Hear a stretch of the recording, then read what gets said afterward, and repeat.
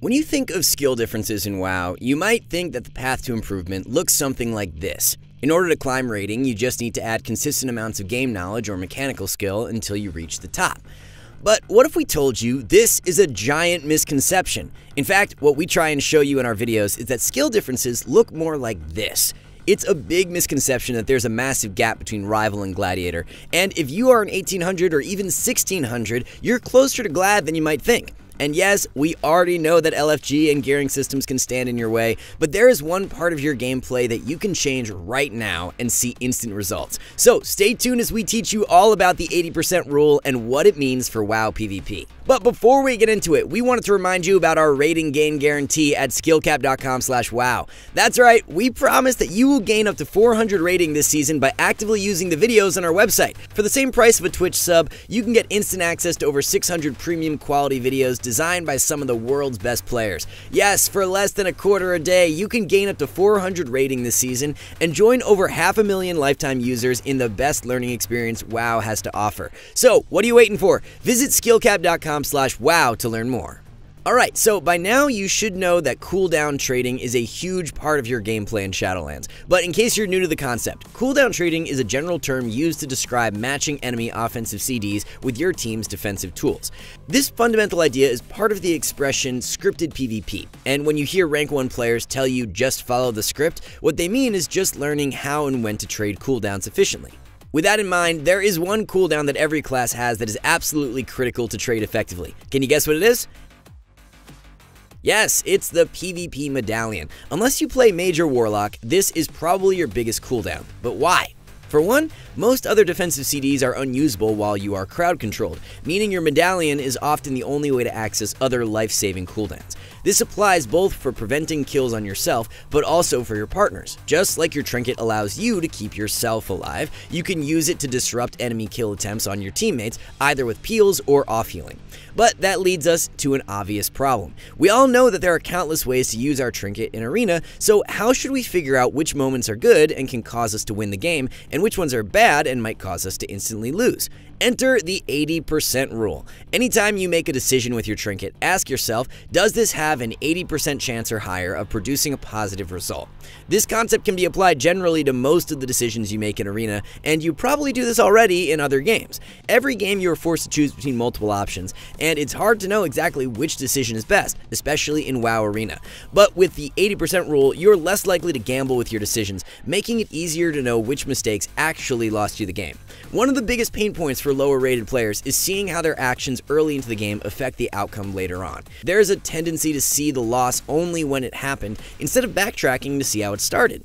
But by following the 80% rule, your actions are less likely to have a chain reaction of negative outcomes since you're taking significantly less risks. Let's explore this concept further by looking at actual gameplay from our Road to Glad series, where our rival-rated rogue had some questionable trinket choices before his first week of coaching.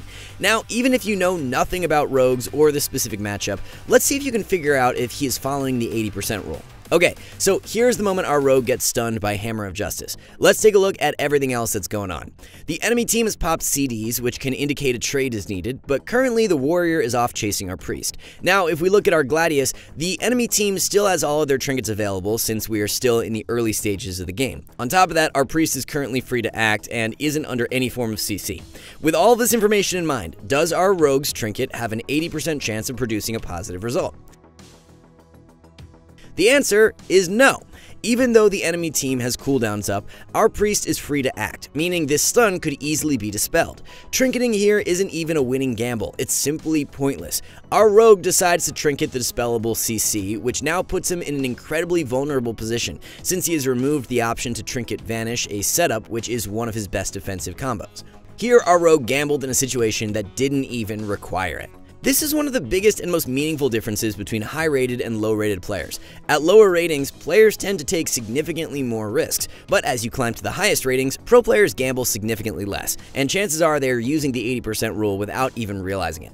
But as we saw in our Road to Glad clip, our rival-rated player chose to gamble when it wasn't even needed, and it should seem obvious to anyone that trinketing a dispellable CC is an unnecessary risk in some cases. But eventually, you will find yourself in situations where both you and your healer get CC at the same time, which means that two people need to quickly make a decision. So how do you manage that problem? Does the 80% rule still apply? Again, let's take a look back at our Road to Glad series and see how the 80% rule might apply to situations where we are stuck in a stun with our healer unable to save us. Here, our rogue has found himself in a familiar situation. He is put in a full dispellable hammer of justice by the paladin, but this time there is cross CC on our entire team. Our priest is locked down with a stormbolt, and our mage has been interrupted on polymorph. Okay, so now this definitely means we need to trinket, right? Well, maybe not. Can you think of some reasons why this situation might not be worthy of our trinket? For one, the enemy team has no offensive cooldowns active. Warbreaker and Wings are both on CD when the stun lands, and our rogue is at 100% HP with a power word shield. And even though the shaman is casting Hex, it's not vital that we interrupt this. If it's intended for our priest, our mage will be able to dispel it once the lockout is over. Now you might be wondering, is there an offensive reason to trinket here? Well, it might seem that way by simply looking at the enemy team's trinkets. It might seem like we have an opening. But if we check diminishing returns, we don't have poly DRs ready for the healer or the paladin, which makes counter pressure next to impossible, especially since our entire team is locked down. So with all of this in mind, is there an 80% chance that this trinket will lead to something positive for our team? It should be obvious that the answer is no, but our rogue doesn't realize this and burns his trinket anyway. The consequence of this is now the pressure will be on his teammates to make a defensive save if a setup happens again with the enemy cooldowns popped. Now don't get us wrong, these are easy mistakes to make since it requires knowing so many pieces of information all at once. These things might be hard to realize mid-game, and even the best players trinket when they don't need to. But that doesn't mean you shouldn't actively be thinking about all of these conditions before making a decision. And if you think making one mistake with your trinket isn't that big a deal, you are simply wrong. The truth is, any defensive flub can easily snowball into a loss. And since your trinket is your biggest defensive, the margin for error is incredibly slim. Again, let's look at our Road to Glad series to see how this happens in actual arena games and learn how violating the 80% rule can snowball into a loss. This time, our rogue will try and trinket aggressively, but let's see if you can figure out why that's a bad idea. First of all, let's take a look at the CC our rogue takes.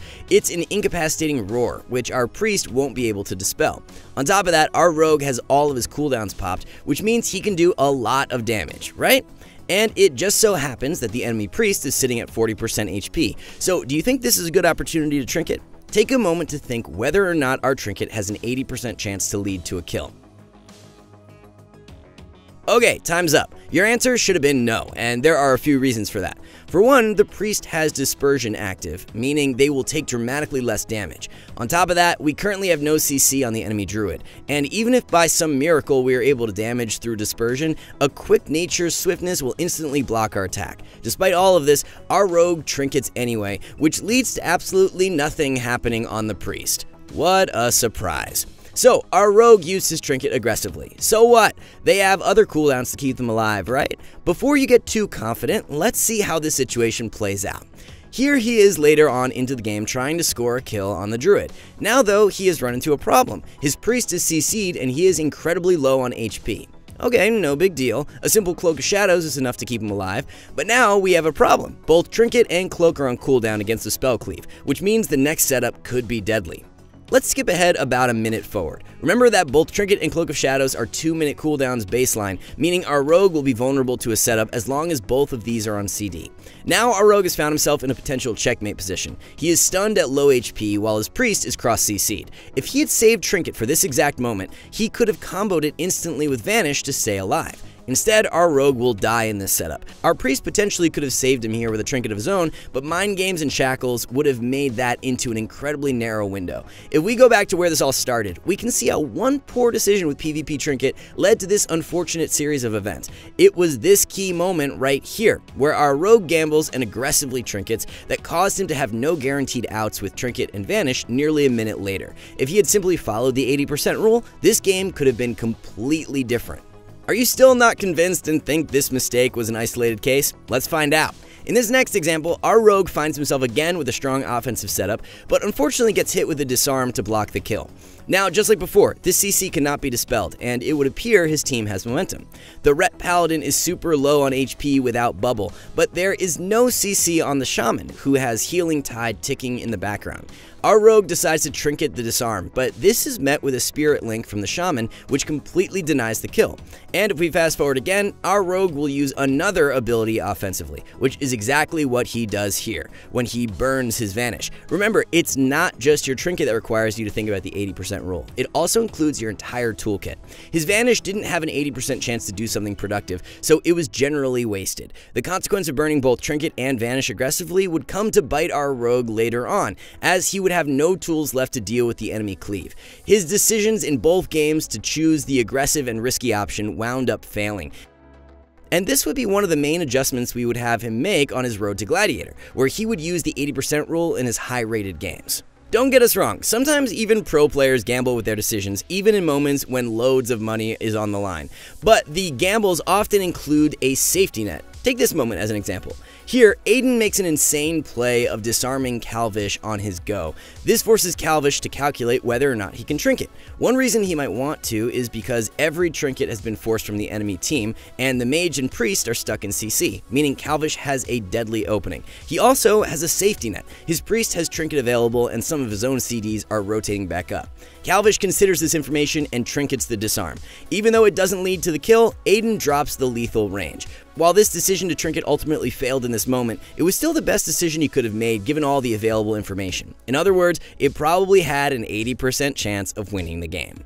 What do you think though? Let us know your thoughts about the 80% rule and how you might apply it in your gameplay. And before we go, did you know that our rogue featured in this video was able to get Gladiator for the first time last season? That's right, together he and his team learned the same lessons we teach on our website. We gave them some lessons along the way, and they are available right now at skillcap.com/wow. That's right, you can learn the exact same lessons that caused them to gain around 800 rating last season.